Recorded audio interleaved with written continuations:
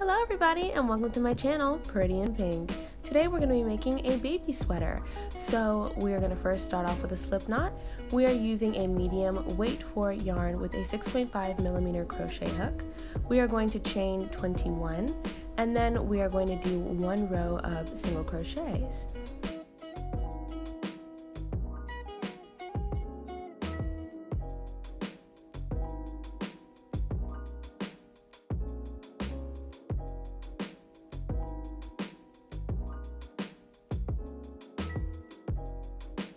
Here's how we're looking after the row of 21. We're now going to do our single crochets. Now, of course, to do a single crochet, it's quite simple. You're going to go into the first chain from the hook. You're going to put your hook inside. Then you're going to yarn over, pull through once, yarn over one more time, and pull through the 2 loops that you see remaining. Perfect. Let's do it one more time. We're going to go into our next chain, yarn over once. We're going to pull through once, yarn over, and then pull through the last 2, and we're going to just do that for the whole first row.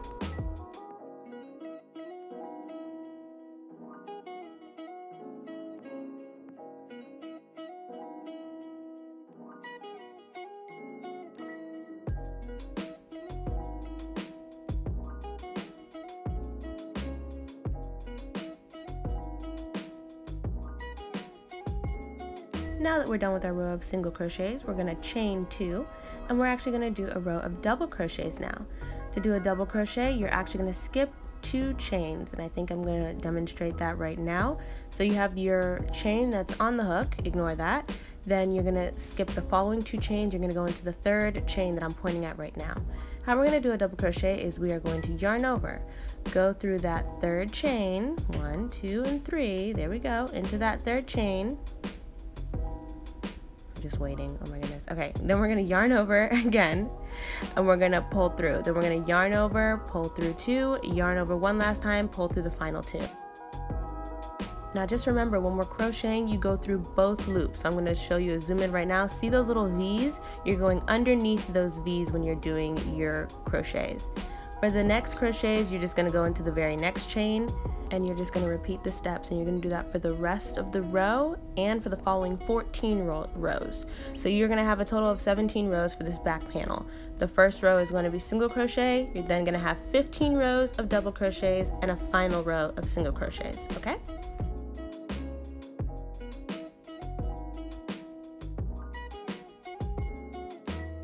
So here I'm just letting you watch me do that last double crochet row, which is our 15th double crochet row, as well as our final row, which is our 17th row in total, which will be our single crochet.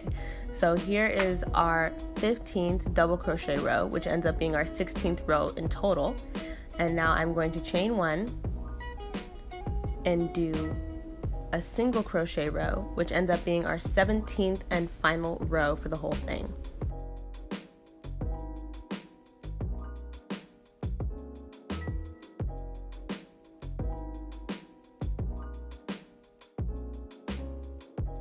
Once I'm done with the back panel, all I did was bind off, and just don't pay attention to this bind off because it wasn't good. I ended up redoing it off camera. You'll see a better version later. Anyway, now it's time to do the 2 front panels. Your 2 front panels are going to have the same amount of rows as your back panel, obviously, because they need to be the same height. Your first row will be a single crochet, then you'll have 15 rows of double crochets, then you'll have a final row of single crochets. When determining the width of the front panels, what I ended up doing was I made each panel be half the length of the back panel. So since I had 21 chains for the back panel, I made each of the front panels be 11 chains because obviously 10.5 chains can't be done. But that was a mistake. Do less than that. Do less than that. Do like 7 or 8 chains, or maybe even 6 chains, because what happens is once you add the ribbing, a lot of the space gets taken up, and what ended up happening to me is by the time I was done with the sweater, there was no neck for the baby. There was no room for the baby's neck, so please don't make the same mistakes that I made. Alright, so now we're done with our front panel. I'm just showing you the 15th double crochet row, and then I'm going to show you my final single crochet row at the top. And what you're going to end up doing is just repeating that for the second front panel as well.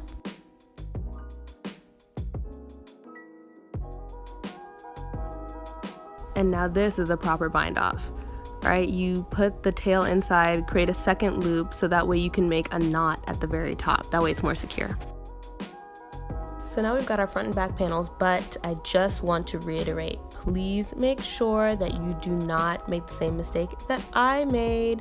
Please make sure that you are doing less chains for the width of the front panels. Do not make the same mistake I made. Okay.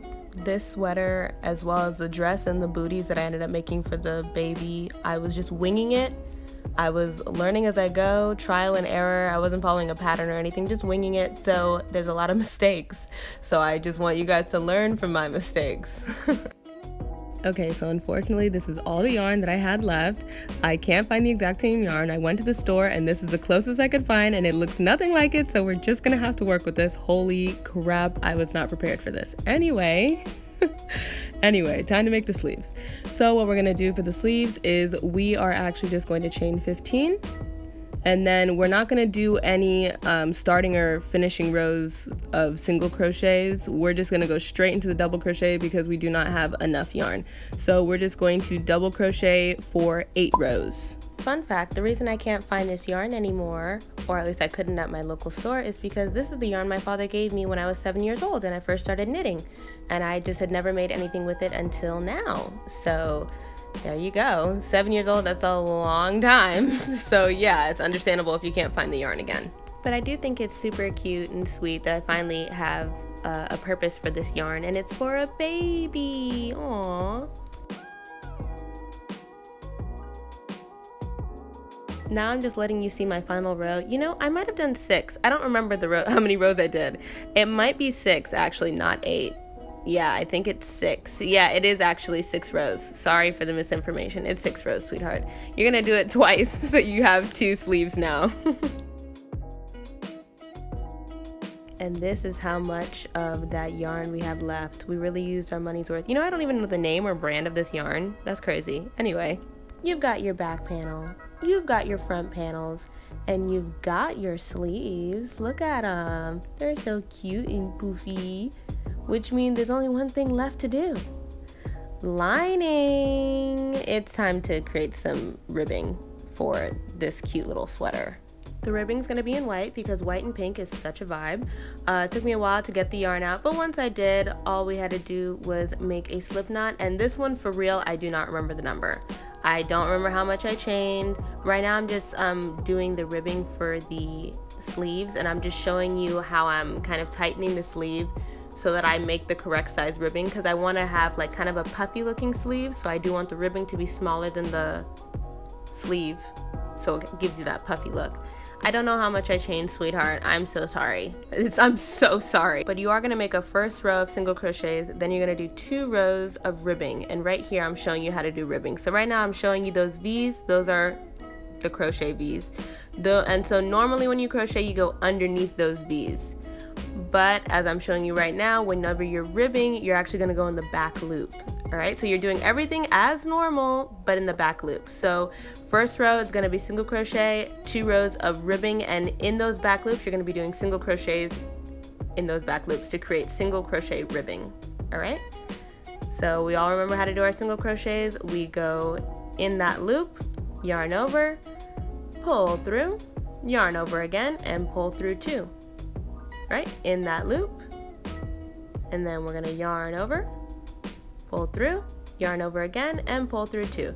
You're just gonna do that for the 2 rows of ribbing, and it just acts like regular crochet. So when you get to the end of that ribbing, chain 1 flip and do it again. This sweater will have ribbing on the sleeves, the bottom edge, and the part where the buttons are, which is what I'm showing you right now. So what you're seeing here is I've already done a row of single crochet, and I'm now on my first row of ribbing. For the parts that include the button and the opposite side where the buttons are going to stay, you will only be doing 1 row of single crochet and 1 row of ribbing. For the other parts, you'll be doing 1 row of single crochet and 2 rows of ribbing.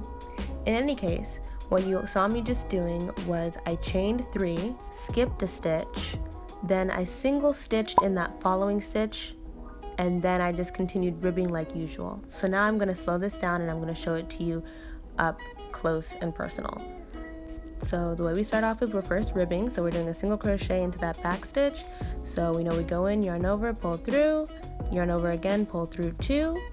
We're gonna go in, we're gonna yarn over, pull through, gonna yarn over again, pull through 2, and here you're just seeing me check how much of a gap I need between each button.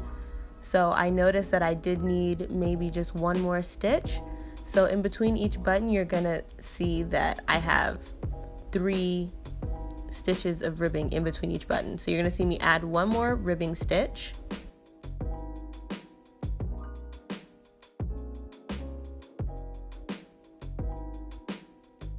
And now here's the part where the button's gonna go. You're gonna see me chain 3. 1, 2, 3. Then I'm going to skip 1 stitch. So you see that? I'm not going into that stitch, I'm gonna skip it. I'm gonna go into that stitch right there. When I go into that stitch, I am not going to be ribbing that stitch, I will be single crocheting that stitch, which means I'm not going in the back end, I'm going through like normal, underneath the 2 lines like normal. And we just single crochet like usual.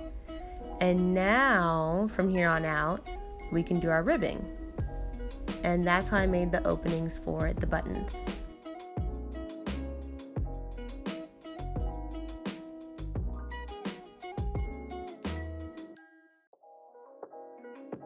So this is how your lining should look for the button section.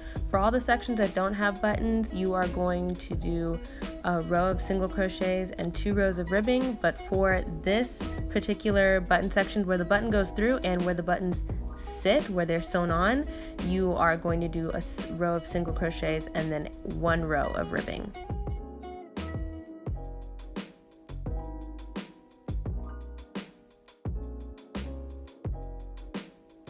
Here you see me steam blocking. Normally you steam block after the piece is done, but my ends were curling up a bit too much, so I just wanted to steam block them here, and I did an additional steam blocking after the full piece was done as well.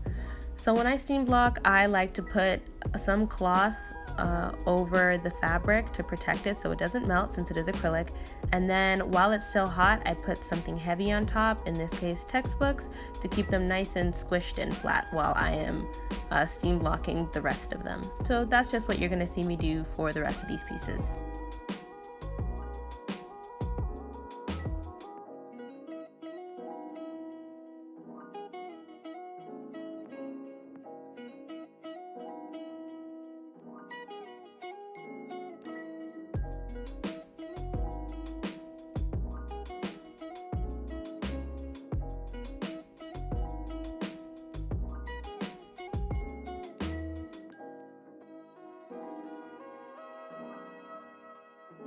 Now that our pieces are nice and flat, we're actually going to lay them in a way that we want them to be set up, and we are going to sew them with a yarn needle. What you're seeing right now is the pretty sides are not facing me. What's facing me, what's facing us right now, are the ugly sides. Okay, that way all the ugly stitches will be inside the garment, not on the outside of the garment. So as you saw, I left a nice little opening before I started sewing because that's where the sleeves are going to be attached. What you're seeing me do right now is just a couple over stitches, because I think over stitches are quite strong, but I think they use up more thread than a running stitch. So I use the over stitch to kind of secure my stitches when I first start sewing, and then what you're going to see me do now is I'm going to be doing a running stitch for the rest of the garment. And you will see that whenever I also need to add any curves to the garment, which you'll see later, I also do a running stitch. So the yarn we're using right now is the yarn we have left over from the yarn my father gave me when I was 7. We're gonna try to use that as much as possible, but unfortunately we do have to eventually use that pink yarn, and yes, it does stand out, unfortunately.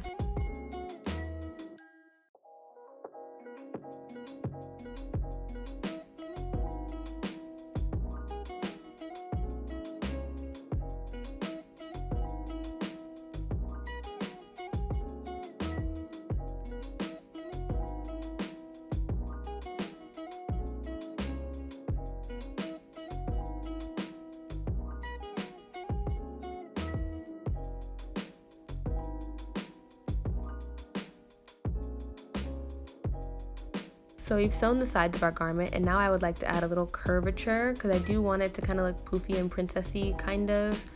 I don't know how to explain it, but you know how poofy princess things are. So I wanted to be kind of poofy on the edges of the sleeves and on the edge of the body. So I am going to be doing, first I'm going to do a little overstitch just to have it nice and secure. Then I'm going to do a running stitch right across. Just do it across as if you're trying to create a triangle. And when you end up flipping the garment inside out, it'll end up being curved on that side. So where I'm sewing right now is the top portion of the garment, so the shoulders. I want it to be curved around the shoulders.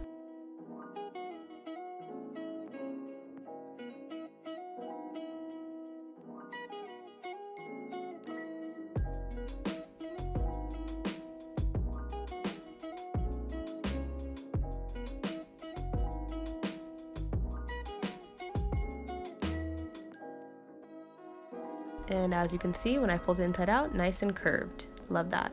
So unfortunately we did have to end up using the pink, but that, you know, we finished with the one my father gave me. It lasted a really long time. We only had to use the pink for the sleeves. But anyway, you can see for the sleeves I'm actually crocheting it instead of sewing it. I don't know, I think it just comes out a bit more to my liking, a bit more poofy when I do it that way. So all you have to do is hold the garment pieces together. You see, why am I struggling? Hold the garment pieces together, put the hook through both pieces.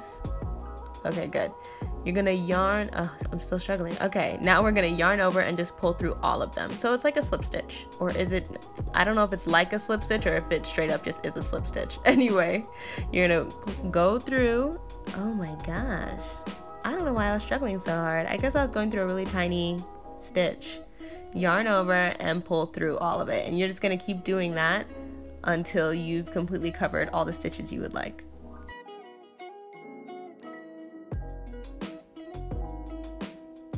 Alright, so our garment's finally coming together, but as you can see I want some curves on the edges of the sleeves.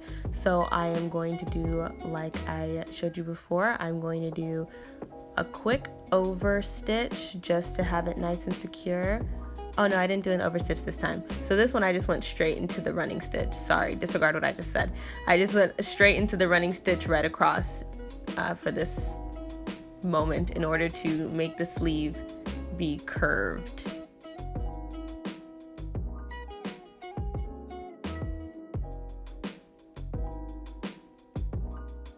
So now that that's done, once we flip our sweater inside out, that's how it'll look on the outside. We are not done. Obviously, we need to attach our lining, but look, it actually looks like a sweater. Aww. And some of you might be like, oh, the neck doesn't look so bad. Just wait till I add the lining, then we'll talk. All right, so I was really tired. I was running out of time and patience. So this is me the day of when I needed to have the clothes ready. This is me just slip stitching everything together. So it's the same method as before. So you just put it into both pieces of fabric, yarn over, pull through all of them, and this is what I do to attach the lining or the ribbing for all the sections, for the sleeves, for the bottom portion, and for the areas with the buttons. Sorry if that wasn't in depth enough. I was recording 3 projects at the same time, so not a lot of footage. Anyway, glamour shots. This sweater really would have been so stinking cute if it wasn't for the neck thing. And it's not like it doesn't have a neck at all, it's just way too tiny for a baby. Also, the button said handmade with love, as well as a label on it. This was so rushed. Somebody remind me never to procrastinate again. But anyway, if you like this video and you'd like to see more videos like it, please give me a like and subscribe. Bye!